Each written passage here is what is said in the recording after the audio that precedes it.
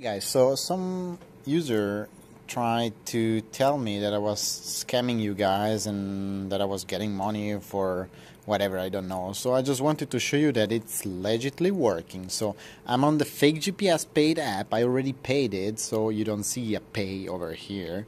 I paid for this app. And I'm gonna click on install, accept, and we'll download the application. I don't even open it right now, so I'm gonna go over here, and as I instructed in the other video, I'm gonna download this application to move it to system app, and I'm gonna accept that, and there we go.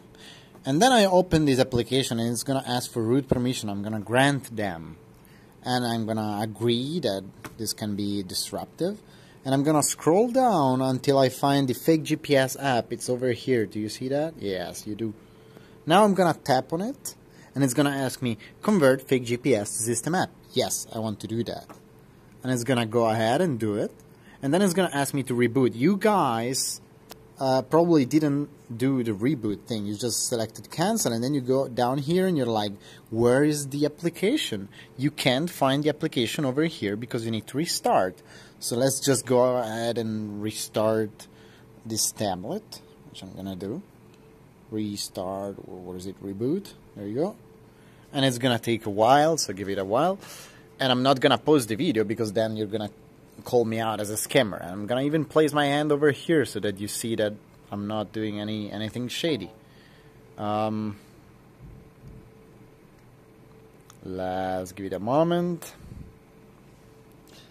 Unfortunately, this tablet, it's running an old version of Android, so I cannot really show you that it's working in Pokemon Go because, well, I'm not allowed to install it on this version of Android. However, that is up to you whether to believe me or not. There's a lot of people that are successful in doing it, and I don't really care if you can't get it to work because you can't follow instructions. So let's scroll. Oh, there it is, fake GPS. Do you see that? How to operate, whatever, I don't care.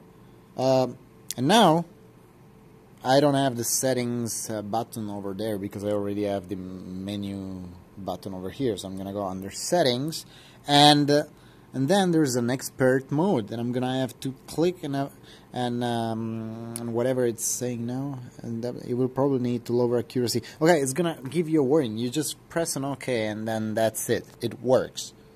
So I don't see where the problem lies. I don't know what you guys are up to and whatever, but that's it. By the way, I'm gonna tell you something quickly. If you have issues with the application not finding the GPS, go under developer settings, and then go ahead and find mock locations. I think it's somewhere here. I'm not even sure if it's there in the old version of Android. Yeah, allow mock locations, and you untick that, and then it shouldn't complain anymore. So that was it. I hope you believe this video. I cannot make it any more real, and alright, go ahead. See ya, guys.